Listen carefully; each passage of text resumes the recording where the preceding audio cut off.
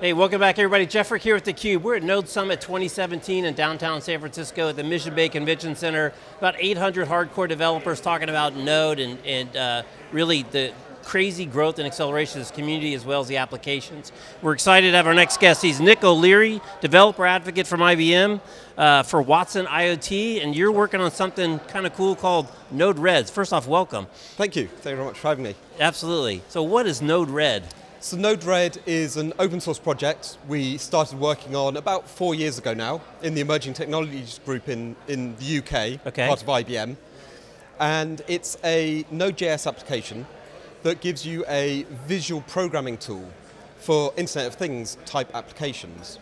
So when you run it, you point your web browser at it, and it gives you this visual workspace to start dragging in nodes into your canvas that represent some sort of functionality, like connect to Twitter and get some tweets, or save something to a database, or read some sensor data, whatever it might be. And you start drawing wires between those nodes to express how you want your application to flow, how you want data to flow through your application. So it's quite a lightweight tool and really accessible to a wide range of developers, whether they're sort of seasoned, experienced Node developers or kids just learning how to program, because it hides complexity. Right.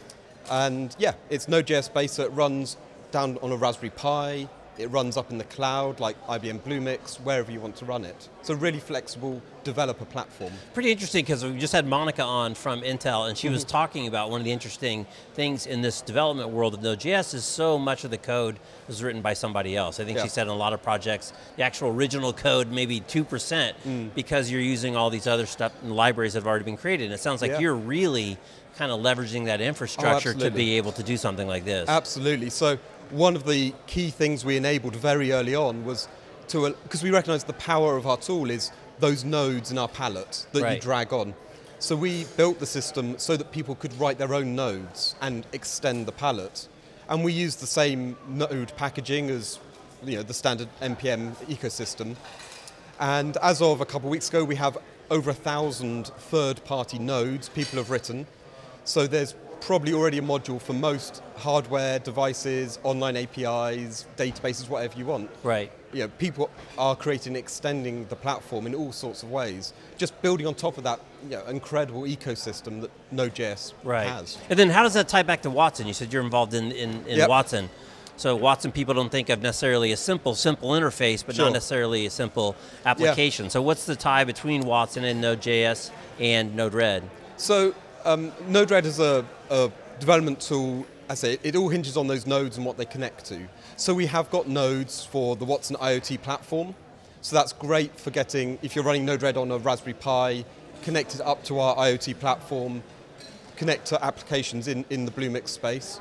But we also have nodes for the Watson cognitive services, like the machine learning things, visual recognition, text-to-speech, all of those services we have nodes for. So again, it allows people to start playing with the rich capabilities of the Watson platform without having to dive straight into understanding lines of code. And start being productive and create real meaningful solutions without having to understand whether it's Node.js or Java or whatever language you would normally write to access low-level APIs. And can the visual tool connect to things that are not necessarily Node-specific? So anything that provides some sort of API. If it's got a programmatic API, then it's easier to do with Node because we are in a Node ecosystem. But we've got established patterns for talking to other languages. But also things often provide like a REST API, HTTP, MQTT, many other protocols, and we have all of that support built straight into the platform. And so what was the motivation to build this? Just to have an easier development interface? It was twofold really. One was in the Emerging Technologies Group where I was, we do proof of concepts for clients. We have to turn around really quickly. So whilst we're more than capable of writing individual lines of code, having that tool that lets us experiment much quicker and solve real client problems much quicker was a great value to us. But then we also saw the advantage for the developers who don't understand individual lines of code, for educational purposes, whatever it might be. Right.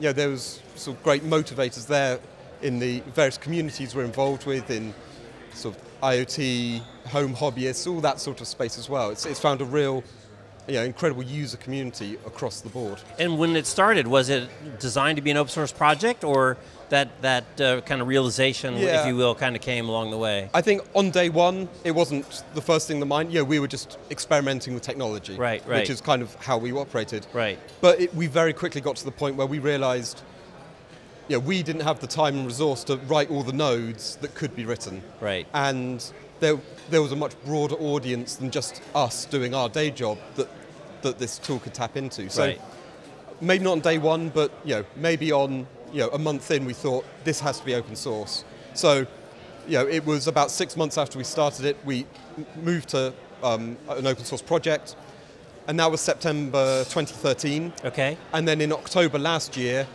IBM contributed the project to be a founding project of the JavaScript Foundation. Okay. So whilst it's a project that has come from IBM, it's now a project that is independently governed. It's not owned by IBM. It's part of the foundation.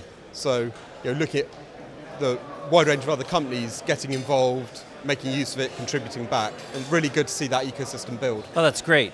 So I'm just curious, you said you do a lot of customer prototyping. Obviously you're involved in Watson, which is kind of the pointy end of the spear right now with IBM, with the cognitive and the IoT.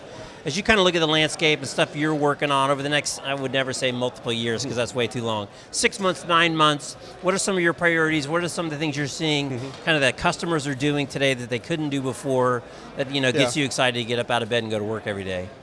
From my perspective, with our focus on Node-RED, which is kind of where my focus is right now, it's really that developer experience. We've gone so far with our really sort of intuitive to use tooling, but we recognize there's more to do.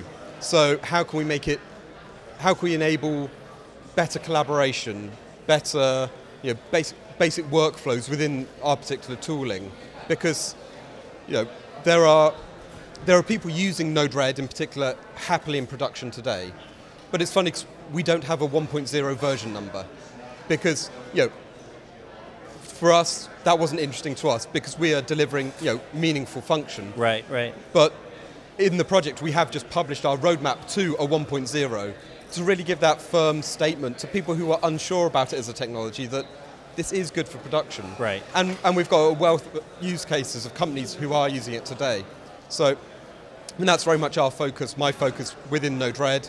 And all of it does then tie back to, yes, it's a JS Foundation project, but then with my developer advocate hat on, making sure that draw from Node-RED into the Watson platform is as seamless and intuitive as possible, because that helps everyone. Right, right.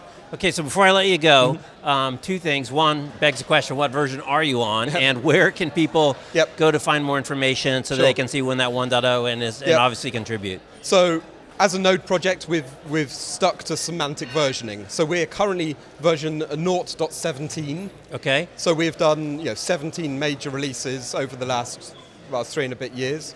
And that's where we're moving forward. We've got this roadmap to get to 1.0 first quarter next year. All right. And if you want to find out more, nodered.org is where we're based. You can find us through links via the JS Foundation as well. All right. Well, Nick, thanks for taking a little bit of your time, and safe travels home at the end of the show. Thank you very much. All right. He's Nick O'Leary from IBM. I'm Jeff Frick. You're watching theCUBE. Thanks for watching. See you next time.